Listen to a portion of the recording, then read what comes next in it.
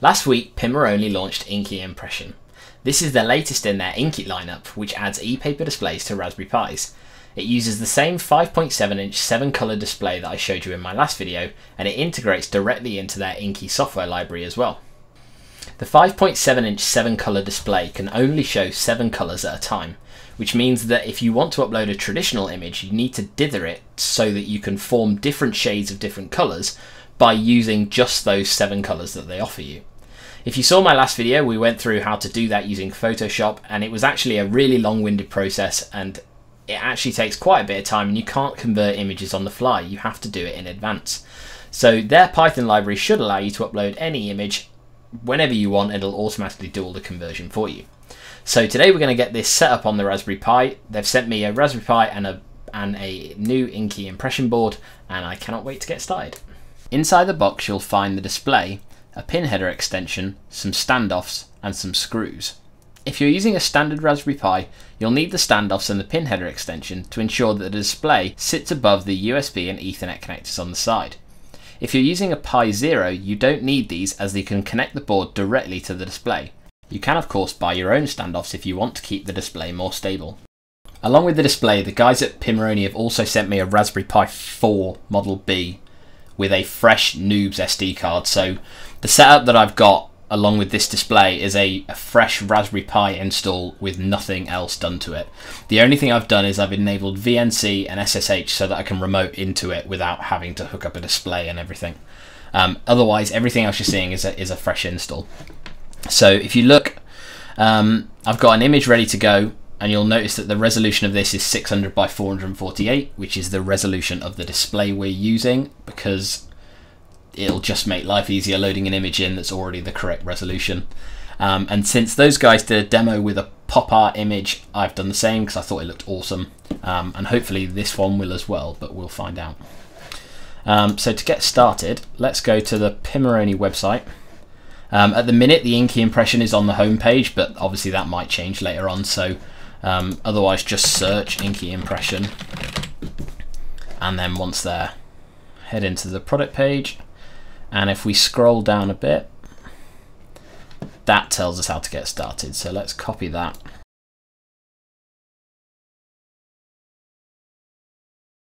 I know that you need to enable SPI in order for this to work. And I purposefully didn't do it because I wanted to make sure that it was captured on this video, but I didn't realize that that script that runs actually enables SPI for you. You can see it highlighted there, that does it for you, so that's quite nice.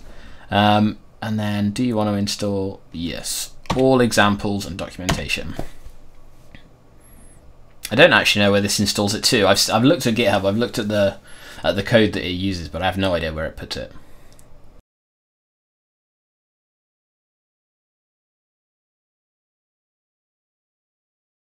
Okay, we're done. Some packages could not be installed. Review the output for details. Resources for your Inky FAT and what will copy to Pimoroni Inky. Cool, we're done. I don't know if we necessarily need all the packages that have been installed, so let's just crack on and then see what happens. And if something goes wrong, then we can try and fix it later on. So if I head into Pimoroni as promised. It's just in there, isn't it? Inky examples 7 color.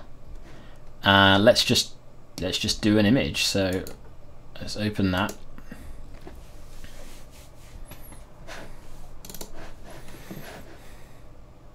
And I guess just run. See what happens. Oh, I see. Oh, it wants you to run it as with an image yeah, it wants you to run it with an image. Do they include an image? No. Let's copy our pop art image then and use that and see if we can copy that one in. Let's copy our image into that same directory, and then let's run that as a Pi script from there. So what's that called?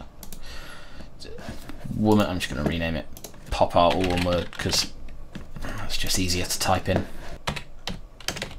Python image.py, and then we want popart.jpg. I think that's right. No.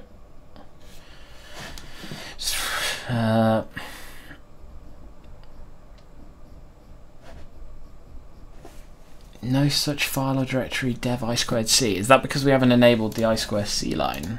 Let's check that before we carry on. So let's go to Raspberry Pi configuration and make sure that I2C and SPI and everything's still turned on. Which is not. So that explains why that's not working. I think, anyway. Okay, let's turn that on. And let's run that again.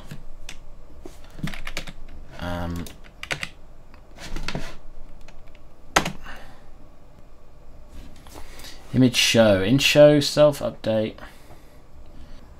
Discord is our friend. If you haven't checked it out, check out the Pimoroni Discord. And then you also can get updates in get support in real time.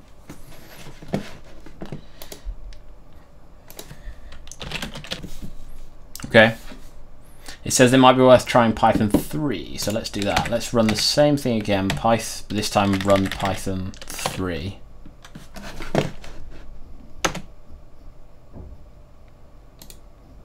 It works! There we go. It's a Python. Don't use Python 2, use Python 3.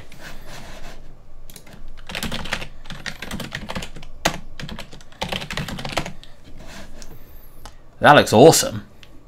I'm not sure if my webcam can entirely do it justice, so I'm going to take a picture and add it to the video so that you can see, but that looks really good. If I go back to the pop art image just to show you like a side-by-side comparison of that. I'd say the only thing is it looks a little bit washed out, but it sort of works, I guess, for pop art, which is exactly what the Pimoroni guys said it would. That looks awesome. That's incredible. So this image.python script, it basically just takes an image, converts it, and then does it. But in fact, he does mention that you can alter the saturation, and in fact you can see it there as saturation equals whatever. Let's change that to, like, I don't know, 0.8 or something. I assume it's out of 1. So let's change the saturation level to something a little bit higher, and let's run that again and see what it looks like.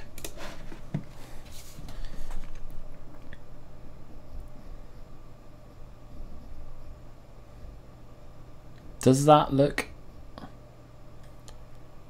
Oh yeah, that looks way better. This is so much better than this is so much better than the code that I've got running. But then again, I don't have a Cortex A72 or whatever it is running on mine. My code runs on a Cortex M4, so I can't be expected to do all the image processing as well. But it looks amazing. I'm going to bump the saturation up. I'm going to bump the saturation up to 1 so that it's fully saturated, and let's just see one more time what that looks like. Let's run that. One thing that is quite interesting is that you're supposed to do a clean wipe of the display every time you do an update. It's not just a white color either, so when you select the color that you're going to use on a color, or rather on these 7 color e-paper displays, you get the choice between red, green, blue, orange, yellow, black, white, but they have another color which is called clean, and it's specifically supposed to go in between each update, and these guys don't do that, which is something worth considering. I'd be interested to know if it's possible to do that, because although it speeds the updates by half because you're not doing a clean update in the process, but yeah, I wonder if they've got an implementation where you can do that clean update if you're having issues with ghosting and that kind of thing. That looks wrong. That saturation all the way up looks like a funny color, but I'm not gonna worry about it. So this is the actual source code for the Inky library. I guess if we look under library, we should find what we're looking for. Inky, and there you go. Inky Pi. This doesn't apply to us. We want, there you go, UC8159. Like I say, that's the controller that the 7 color display runs on. And yes, they do have an option for cleaning it. So I guess if you wanted to send I'm assuming that they have a script. We'll look in a sec. I'm assuming they'll have some sort of script where you can send raw data to the display rather than relying on some of the image processing libraries that you can get on Python. But in that case, you could send a clean slate if you like. What else have we got on here? Sets the resolution, sets the Inky driver, and then I guess it just initializes it with all the configuration that it needs. So this is, oh, here we go. So here's the panel settings. Oh, nice. This is really interesting. You can edit a load of this stuff. You shouldn't. What e-ink gives is fine. This is as an all-in-one display. You don't need to be editing any of this stuff, but it's interesting that you can if you want to. And then that's all the update stuff as well. This is really interesting. If we jump back to this, they have a clear script. I didn't see that. There we go. So it sets the pixels there. That's really interesting. Cool. Well, I love that. Let's run a clear on it and then run. Let's run a clear followed by that image again.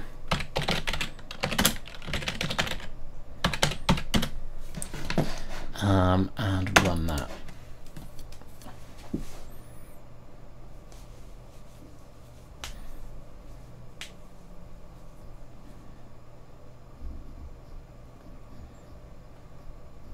There you go. You can see a clean. It doesn't fully clear the image, but it sort of just puts the pixels in, or like each of the particles inside those capsules in such a way that it shouldn't leave a ghosted image behind.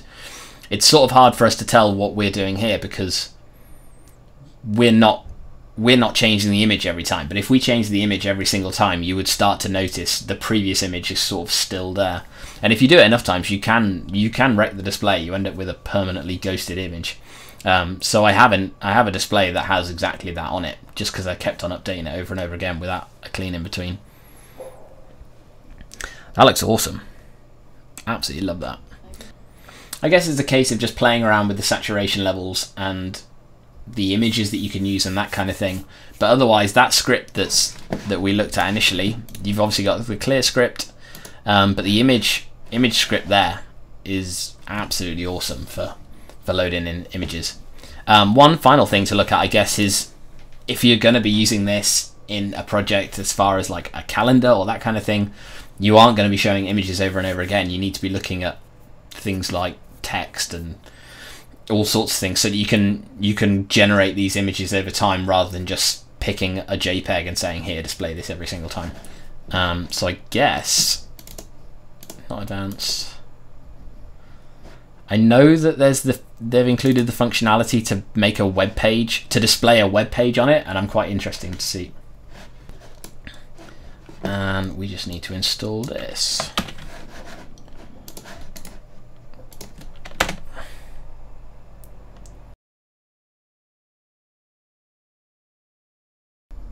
And we're done. Okay, let's give it a run. What does it say? It says run html.sh. Let's have a quick look at that.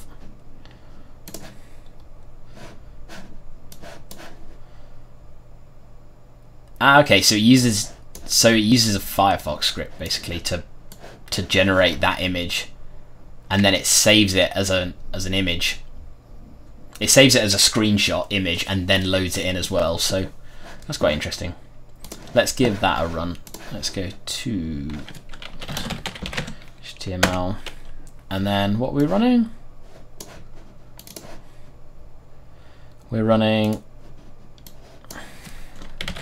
html.sh and then hello world. You are running in headless mode. Oh, there we go. Well, that is awesome. If that's not the easiest thing I've ever done, then I don't know what is. So if you can make a web page out of your project, then you can display it on a color display, on a 7-color e-ink display. That is absolutely awesome. Let's have a quick look at the web page. Oh wow! So that's the actual web page. If we look at the source of that,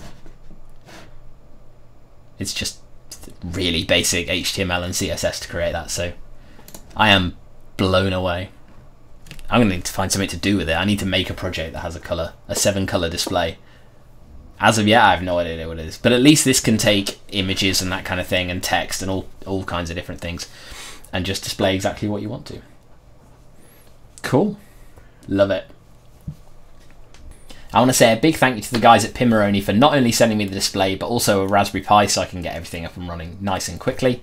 I think it looks absolutely insane. The Python scripts behind it with the dithering of the images, and particularly the turning a web page into something that can be displayed on the e-ink display. I think that's absolutely incredible. That opens up a world of possibilities for what we can do with this. Like I say, I hope I can find a project soon that I can do something with this, because this is way cooler than the code that I've done on mine. But like I say, I'm running mine on a Cortex M4 in a more production environment and that kind of thing. So yeah, but I'm absolutely insane.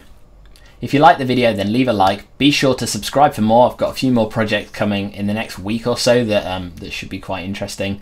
Otherwise, I'll see you guys next time.